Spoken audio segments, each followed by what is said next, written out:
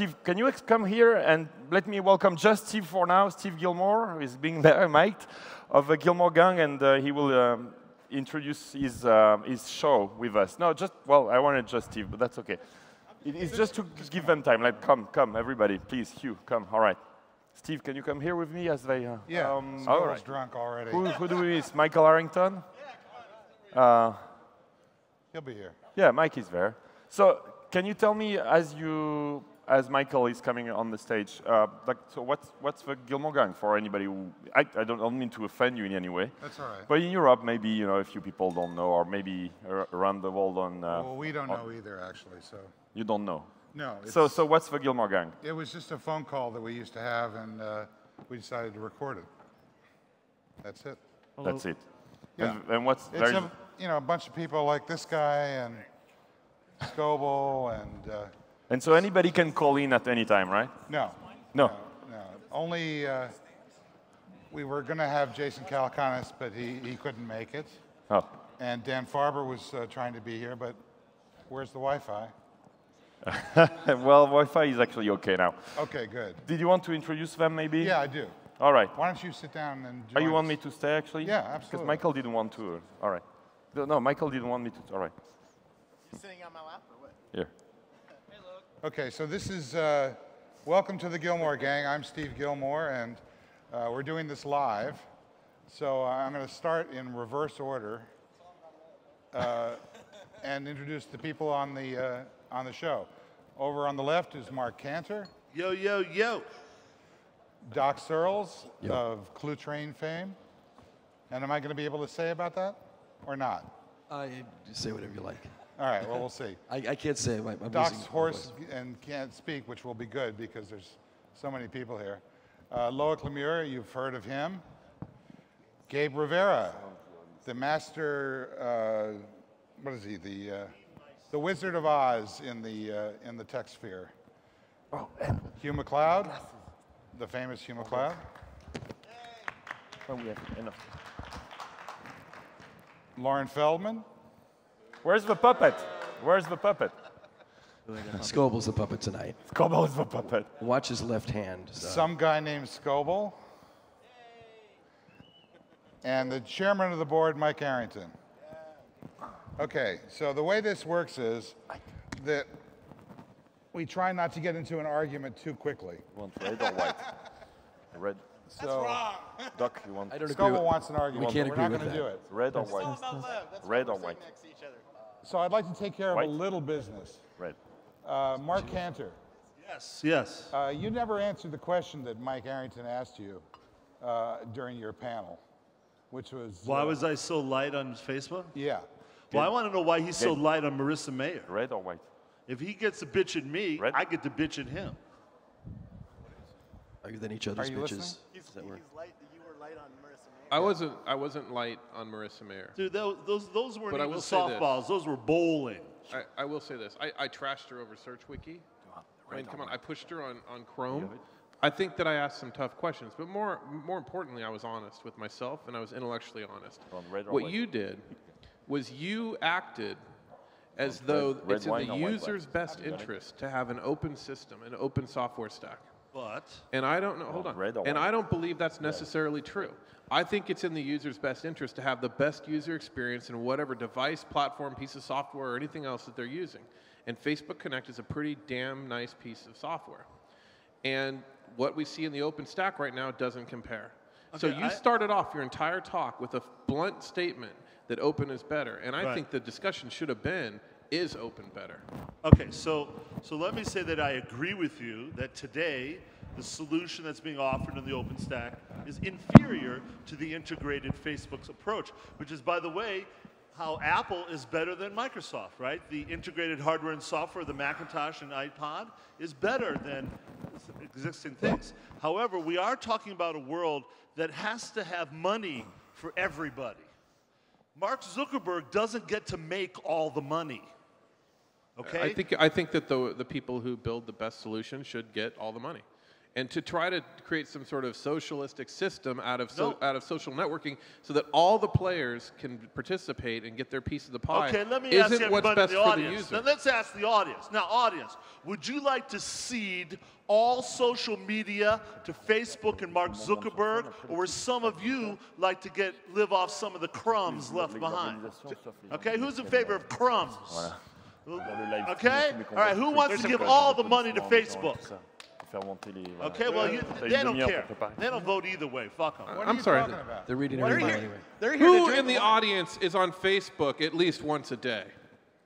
Yeah, so fuck you, Cantor. I mean, seriously. Right there, that's it. That's it. But see, some of us can have principles, but you know, like I have the principle, the ideal of where we're going. That was a man 2 years ago who said, I can change the world. I can run for president and win.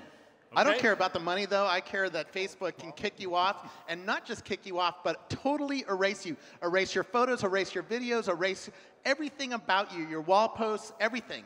That's your what I'm talking messages, about. your contact What list. do you say to that, Mr. Arrington?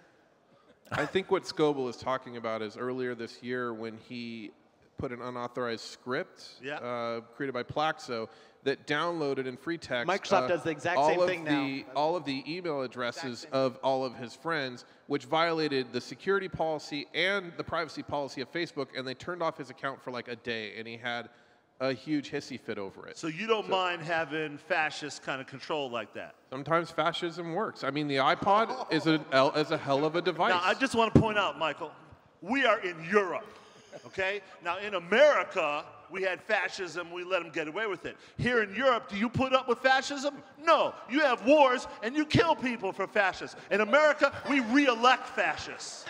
So just to summarize your argument, Facebook kills people. Look, if they turn off my friend Robert Scoble's account, as far as I'm concerned, he's dead. So I was dead for 24 hours.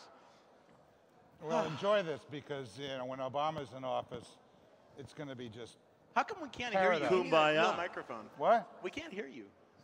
You got to speak up. How's that? Can you hear me? much better.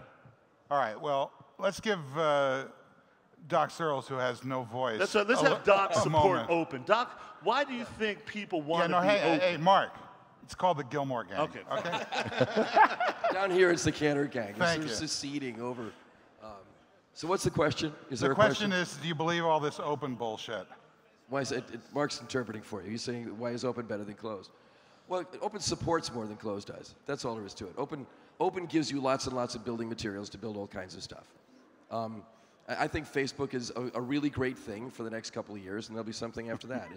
It's yet another tree that does not grow to the sky. You know, that's... You mean when it's bought by Twitter, in other words? Yes, right, exactly. I think I agree you've with heard you. about that, I guess. Yeah. I'm not- Okay. Loic, Yes? what about all this open bullshit? I spoke too much over the last 2 days. So I'd like Gabe to answer the question. Oh, it's the Gillmor Gang, right? Yeah, no, I asked you a question. What do you think about this open stuff? I mean, why do you have all this open controversy at a show that's about making money? Because my show is not about making money. It's about love, right? It's about love. It's not. No, I mean seriously. Yeah. Thanks for asking, but it's been 5 years and it break evens, and it's already a huge. I think a huge thing to be able to break even this. And you give me an opportunity to thank all the sponsors who are paying the bills, and yourself in the room who contributed by buying your tickets. But yeah, no, I like it to be an agent of change. So what? We can't hear you. I think you were thanking the sponsors. Is that right? I actually can't hear you. He was saying his show is I'm a about bit- love, and it isn't necessarily. It's all about love. Thank And you for he's- translating and he's- my and he- French. And he's thanking the audience for being the only show where everybody's still here at the end. Well, that's actually very impressive. It Yes. is impressive, isn't it? Thank you. Steve? Go ahead, Hugh. Sorry, I'm a bit tired. My brain is kind of switching off. I went to the first LeWeb'. Yeah. 5 years ago. 5 Doc years too, ago, right? on 2000 and Mark whatever, Cantor, too. and it was 200 people. We had it at Le Senate. It was about 200 people, and to get in, 99 euros. It was About that, 99 euros. I don't know. and- We tried just to cover the and cost. you got to remember, back then, nobody knew what a bloody blog was, except for like weirdos like me and Feldman. And yeah, he knew what yeah. And the thing is, this is getting bigger and bigger every year. And every year, Logue's a really good friend of mine. I hear people in the back channel giving him shit because it's too big, or God forbid we have politicians preaching to us, or God forbid we have too many millionaires on stage spamming us. And when it should be just about bloggers and whatever. But the thing is, I don't spend a lot of time on stage, watching people on stage. I'm in the back just talking to people. The reason I come back here every year is because it inspires me. It inspires me to come here every year, meet groovy people, and say, God damn it, there's all these bloody interesting people doing interesting stuff. God damn it, I'm going to be one of these people, whether it kills me or not. And that's why we come here. We don't come here to listen to content. And the other thing you have to know is Logue doesn't do this for money. He can make money a lot easier doing other ways. He does it for love. And that's why we're here, because we love what we do. And the minute we stop loving, we're dead. Thank you, Hugh. No, that's, all right. Yeah, thank you. Lauren Feldman, do you agree with that? Do I agree with what? We're all here, there's no content, and we're in love. Well, one thing at a time. I'm not into open source, and I'm much more into sex than love. So those are my answers. Well, you got married. I got married, and if you saw my wife, you'd see I'm into sex. And love. Love and then sex. And closed systems. That's all I have to say. All right, so I'd like to see in the audience, raise your hands for the first 3 vendors. Which of these 3 vendors do you think came off the best in this show? Facebook. Microsoft. Google. All right, anybody just yell out why you think Google came off well today. Marissa.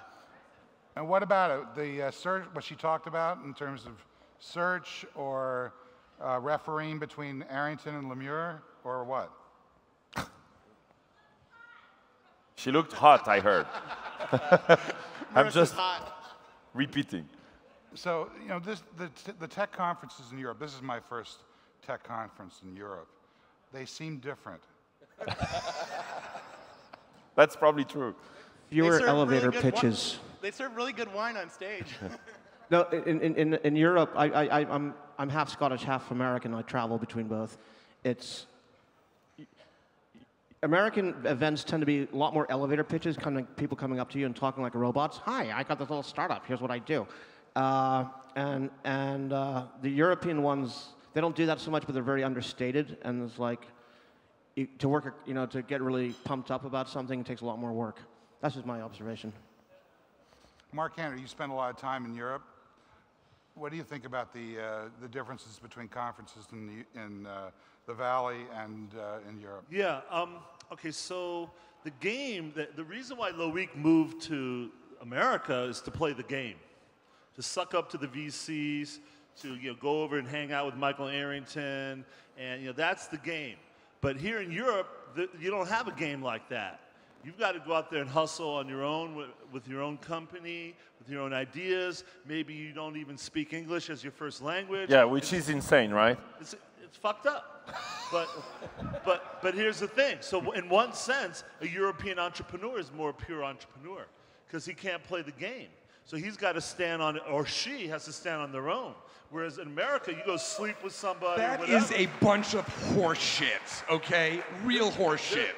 Yeah, that was a bunch of horse shit. Let me just say one thing. No, I mean, Lauren, I'm sorry. Can I disagree? Yeah. Why can don't I we disagree ask with what you said? Louis, No. who's been an I find it entrepreneur? offensive, actually. I want to finish. Louis, You moved to San Francisco. You live off of 101 or 280. You go hang out on Sand Hill Road. That is an insider's game. You got an insider track. You have a much greater likelihood of success. No, it isn't. That is bullshit, Yeah, they just want to invest. That's That's just an insider game. That's why Louis Okay. It's not an Listen. inside game. That's a loser attitude. All right, you had that. It is a Don't loser Gary attitude. V up here. Dude, he Just asked me tell what the I opposite. thought. Go out and But you're hustle, wrong. Okay? They are I built a hustling. blog- They're all hustling. Mark, And none of them I moved to live San in New Francisco. York. I Mark, had no None of them had to experience move in to the- San Francisco.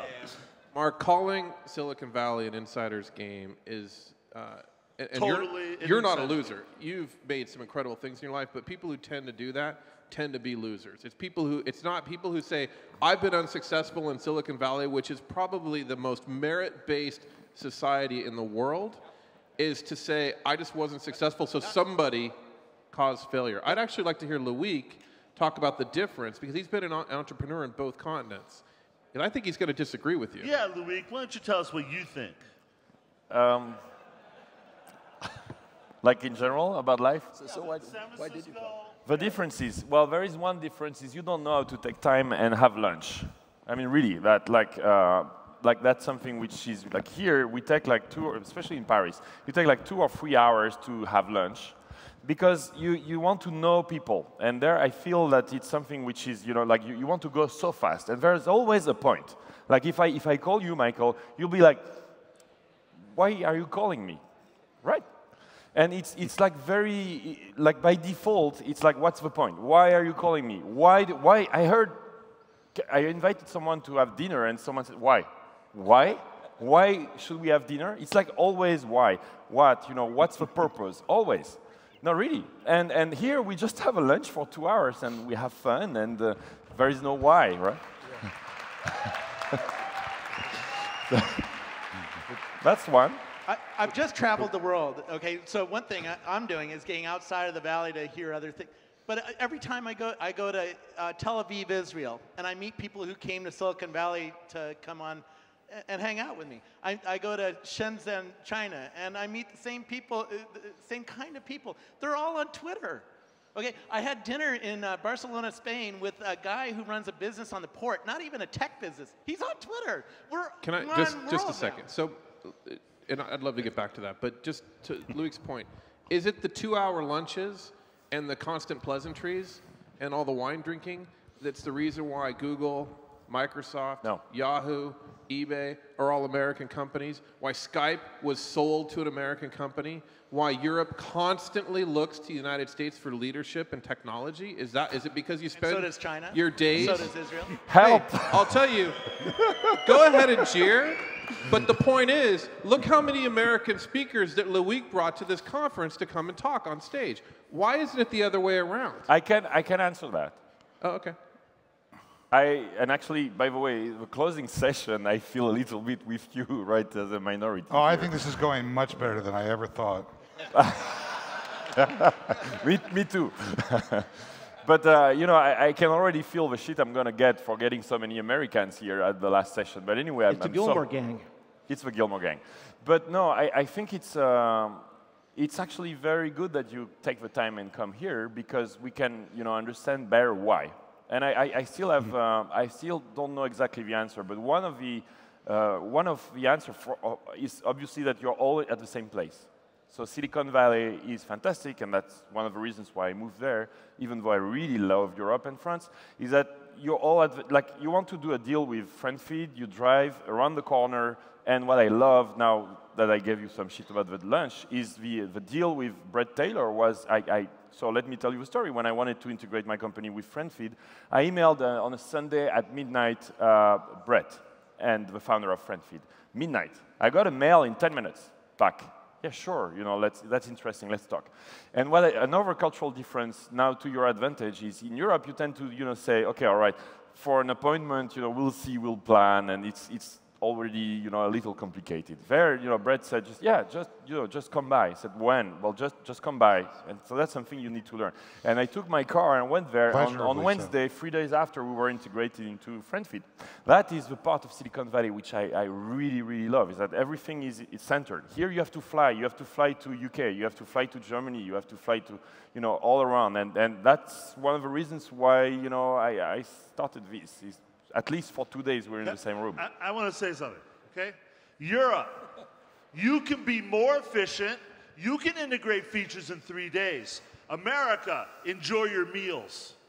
You know what I'm saying? Both are kind of wrong, right? I mean, we need to joie de vivre. We have to enjoy life. You only have one life, Silicon Valley, they don't have lives. Okay, all they do is work. All right, but see how efficient it is. So Louis can get some work done. So I say to Europe, please work more efficiently. But you'd be surprised how much joy you get out of winning. Yeah. And it's important. And if you're gonna put the effort into creating a startup, but you're only going to be half-assed about it because you need to help balance your life out, you're going to lose because you have to compete with people. I mean, in the United States, we're starting to get our ass kicked by Asia because they work harder than us. And cheaper. Yeah. And faster. Yeah. And the problem is that Europe's rich and people like working 35 to 40 hours a week. And so if you're an entrepreneur and you work 50 or 60 hours a week, you think you're really putting... I know, I'm just talking out of my ass right now. But there are reasons. I'll tell you, the other reason why is the tax structure and incentive structure here is just ridiculous. If you have a startup and you make it big here in Paris, are you looked down on for being successful? Are you looked down on for making money? No, but it's more complicated, Michael. Like, have you heard of Vente Privée? Michael? Have you heard of a startup called Vente Privée? No? Have you, Steve? No. Have you, Robert? Vente Privée? Vente Privée. No. Lauren? Hugh? Gabe? No. So the founder was just there 2 panels before. Oh, they won. Wait. The guys that won. No. See, help me. I mean. I'm sorry, but it isn't a matter of we don't know the company. I don't understand what the hell you're saying. I mean, I don't understand the words that you're saying. Yeah. Yeah. Yeah, what are so you let me listening explain. about? I'm trying It's hard to to hear up here because the I'm trying to make a point here. This startup you've never heard of is doing 600 million euros in revenue. Oh, that guy. Yeah, you were telling me about that. Yeah. I mean, and the point is, none of you have heard of it. Why? Can I be like, why? Because you don't care. You don't give a shit. This is why I'm Oh, that's bullshit. No. No, I'm sorry. I agree. That's You were complete not there. bullshit. I'm sorry. The founders You don't think that in a worldwide depression that we're not interested in somebody who's making 600 million euros? I mean, come on. Yeah. No, It's bad PR is what it is. The same thing could be said. Can you name 4 companies in Israel? Can you name 4 companies Actually, I can. in Shanghai? Well, Actually, I can. because you're But weird. And you I go can around. actually. Louis, what the hell is your point? I have 3 full-time writers covering Europe, Yes. by the way.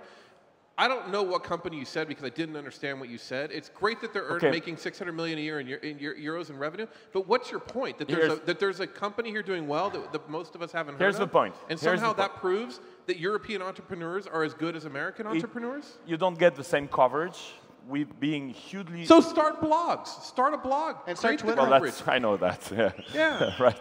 And then you're covering Europe, and that's great. But the point is that it's very, very tough for hugely successful companies to get above national borders. Like Vente Privée is very, very well known here, and honestly, he doesn't really care about being on TechCrunch. And he's just, super successful. And I didn't mean it in any bad way, but my point is that if you are a startup in Germany and you're extremely successful, before you're known globally, it takes a lot more time than in Silicon Valley.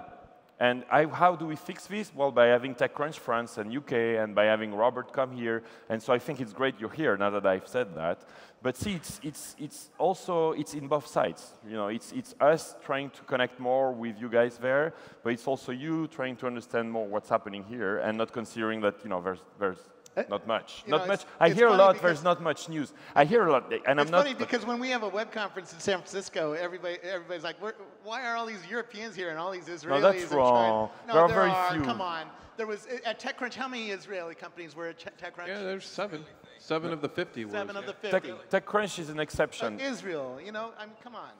Israel's pretty badass. I mean, they do they're hard workers, and per capita, they are the best entrepreneurs in the world. Also, part of the problem with the American-European thing is that American advertisers don't value European traffic for whatever the reason. That's very true. And if you have traffic, for example, it's not only Europe, like in Latin America, sometimes it's very hard to monetize. No, I agree. So if Europe is such a great place to be an entrepreneur, why did you come to San Francisco? It wasn't for the Golden Gate Bridge, was it? Just to be on Scoble's blog sometimes. That you can do by visiting me. You don't have to move to San Francisco. Okay, I want to say one more thing about work ethic, because my company uses almost exclusively European resources. You're spamming us. Okay? And I can tell you absolutely that my European workers work as good or better than the Americans, okay? Yeah. And we pay them about half the rate. So what we got in the US right now is a bunch of spoiled, overpaid workers who think they're hot shit, okay? Who read TechMeme, who Why is it that the first time you've ever said a good word about Europe and European investors and entrepreneurs and engineers is when you're in Europe at a tech conference? I don't ever talk about good investors. There are no good investors. Why is it that Loic's reasons for going to the U.S. to this audience of mostly Europeans is completely different than the guest post that he wrote on my blog about why he came to the U.S., which was all about how lazy people are here, the tax rates, why, Loic. Let's pull it up. Let's pull it up here. Let's get that. I mean, honestly, you can't say one thing in America. I never said we were lazy in Europe. No, I never said that. Well, then it's just bullshit. You're just saying it to get the appeasement of the crowd. No, we can. Meanwhile, when I was in China, the new walled garden in China, okay, there's 4 Facebook clones, one of which is worth more than Facebook is in the United States, right? And you've never heard of them. They're kicking our ass, all of our asses, because they're working, their best engineers are paid $25,000 a year. Yeah. Their best engineers. Their decent engineers are paid $15,000 a year. Right. So they're all kicking our asses, and we're sitting here arguing about it. Drinking wine. But you know what's really interesting about the era we live in is last February I was living in Europe. I'm half European, half American. And I was living in a little farmhouse up in Cumbria, which is like this little provincial Provence in England. And I moved to West Texas, to the desert. Anybody see that movie, No Country for Old Men? That's where I live. That was filmed in my neighborhood. And I moved from this little rainy, bleak, English moorland to West Texas. I didn't change jobs. I didn't change jobs at all. I moved. Is there a point anywhere in this? No, it's the Gillmor gang. Yeah, there's a point. No, I'll tell you what the point is. Do we ever have a point on the Gillmor gang? Yes, Michael, there's a point. No, that's it. In fact, he is got a good point, which is he can do the same work because of the internet. Yeah. So if I can get the same workers, I can get better quality workers in Europe at half the rate, I'm getting over. Okay? So though I'm living in Silicon Valley area. So you're taking advantage of Europe's inability to get on TechMeme. The hell out of them. Absolutely. You're the big exploiter. I'm going to say, Steve. Hang on a second. I'm saying all the limitations we're talking about are all self-imposed. I just want to point out that Gabe Rivera is on this panel, and he is doing exactly what he has done on every edition of the Gillmor gang since the beginning, which is say nothing. So, on the other hand, Gabe recently made, in Mr. Arrington's opinion, a big mistake and hired a human editor for his, galactic algorithm. So how's that going there, the human editing? Does everybody know who Gabe Rivera is? Gabe Rivera is the Wizard of Oz behind TechMeme. TechMeme. Who reads TechMeme in here? Because I don't read it anymore. Yeah, more than likes Google today. Let's talk about Megan. Yeah, you should talk. Now, I want to hear from you. So I think TechMeme has now been perfected. It's complete. It's the melding of man and machine has given it a power that it didn't have before, and I got the final validation I needed, a negative TechCrunch post, and everyone else is positive about it. So it's great. So why was a Nokia press release at the top of TechMeme last week? Those are the kinds of things we might need to move down. So in other words, the human editor didn't catch that one. The human editor obviously would have put Scoble's post at the top because what are the times? It's it was clearly the best post. What are the times of day or night when Megan is asleep when we can continue to game TechMeme? Give it a shot. You're not going to tell us. Gabe's whole How does that work? Do you have somebody who takes over on the human side when Megan is off the clock?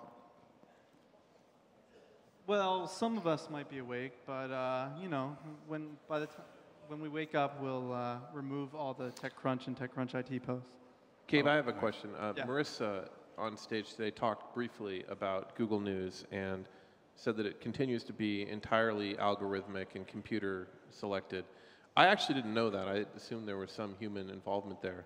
Whether it's true or not, do you believe that there is a perfect algorithm that you just failed, that there is a way for computers to create a non-gameable news site, news aggregator? Did you take the easy way out, or do you actually think it's impossible to do? I think it's impossible to do because it requires, like, if you work out all the problem scenarios, it works out that you need true AI. You need human intelligence in some cases to make the best news site. And Google News, you know, it's like, it benefits from being linked on the front page of Google. Like people generally don't really love Google News when there are real alternatives. The search is great. I use the search. Google News search is the best news search. So if your statement that it is your opinion that it might be impossible to have an entirely algorithmically selected news aggregator, have you? It's possible. It's just not. It doesn't shine next to the alternatives. So TechMeme has been shining. So tell the truth. Have you really been editing it all along? We were editing it in November as we were gearing up for this announcement. Now, Gabe, well, the question is, if he was hand editing it all along, why was TechCrunch always at the top? Always. Yes. Mike? I think we deserve to be at the top. I think we bust our butts breaking news left and right. So when you put a post up that says Twitter, that deserves to be at the top of TechCrunch? You know, that wasn't on TechMeme, but that Twitter post was on the front page of the New York Times tech section. But I'd actually like Gabe to answer the question. Have you been editing it all along? No, I haven't been editing it all along. Although, I mean, it depends on what you call editing. I have well, it's been your algorithm. It's based on your... It's just like when there were problems that reach when there was extreme suckage, I would intervene. That's why I'm not on TechMeme anymore. Impossible. It's impossible to build a perfect algorithm. Because there's always going to be more spammers and gamers who are going to game it, and that's it. But at the end of the day, it's all like... The question I have for you, Gabe, is, okay, you have 2 people doing TechMeme now.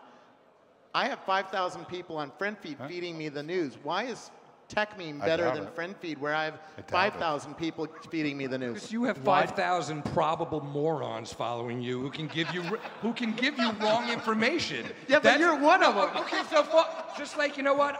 You have your morons. I have my dopes. It's all like semantics. The point is, though, that how do you separate the famous signal from noise? How do you? I click like on the cool stuff, like your videos. So in other words, you have no answer. Gabe? No, seriously, the crowd is clicking on like there. But how do you know that the crowd just isn't stupid? That's what I don't understand about this whole crowd thing. How do I know his thing. algorithm isn't stupid? You don't, but you have a better chance with one guy and a dopey algorithm than 5,000 fools on Twitter. I liked TechCrunch's post on the Nokia and the Engadget post on the Nokia. He put the freaking press release at the top. I would rather trust one man, Gabe Rivera, than all of Twitter for my tech news. Yeah. I really would. Hey, guys, do you realize they have no idea what you're talking about? Well, what else? They're all on Twitter. They're all looking at. No, but I mean, like, and also on the internet, like, they can watch the video should we? No, I mean, over and over until they understand. I didn't express myself well. Sorry. I meant, do you realize that this doesn't matter so much, like Twitter versus TechMeme versus? I got a text here saying it's a great show. Came from Holland, so carry on. All right. It's the Gillmor gang. It's also supposed to matter. All right. Anyway, I'd like to. I know it's the Gillmor gang, but I'd really like to thank you actually for taking the time, not asking what's the point to come to Paris, and you've been here, you know, like most of you for the 5 edition of LeWeb'08. Can I make a suggestion? Sure. Why don't you hold LeWeb' in California next year? Because then we wouldn't have to fly out here. And it'd be so much nicer, because Paris is beautiful, but Paris in December is not quite as great as Paris in the spring. So you'd rather have everybody fly there? And then ship everyone in from Europe who cares to the conference. It'd be much easier for me. Well, you already have some events there, so the idea is to help Europe. But I actually want to thank you for doing this. This is a highlight of my year. It's awesome, and I look forward to next year. Loic and Geraldine rock. Don't you agree? Wait. Yeah.